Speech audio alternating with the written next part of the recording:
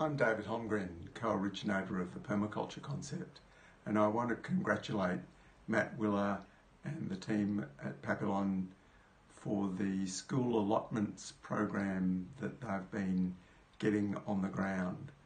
Because I think school allotments are one of the strategies that have emerged from the application of permaculture ethics and design principles over the last 40 years.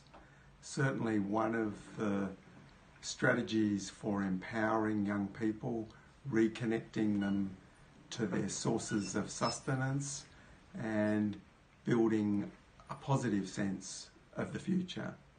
So keep doing the good work.